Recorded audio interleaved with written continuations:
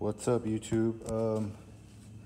So I'm going to change the bulbs on my gauge cluster with some LEDs, and I redid all the trim pieces on the dash, and I had this loose. There's 4 torque screws holding this down, and I could not.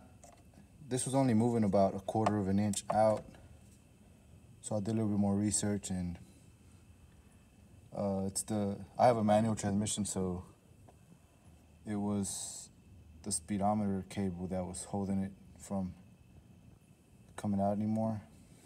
So I'm gonna show you how I did that, because I could not find anything else on YouTube.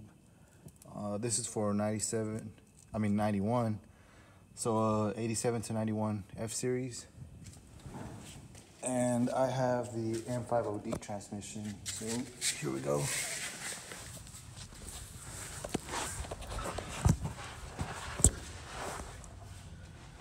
If you come towards the back of the transmission, the speedometer cable is right there. Now it has a clip, and I cannot get the clip off.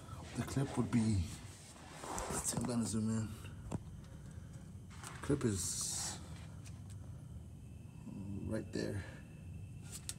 So I kind of got tired of messing with it. Now there's a bolt that holds this bracket. There's the bolt. I stuck it back in so I won't lose it now. I used a, let's see what size this is, 11mm socket. And then there's like a little bracket, let's see, right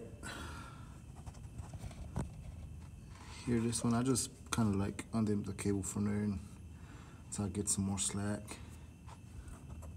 So I hope this helps you out.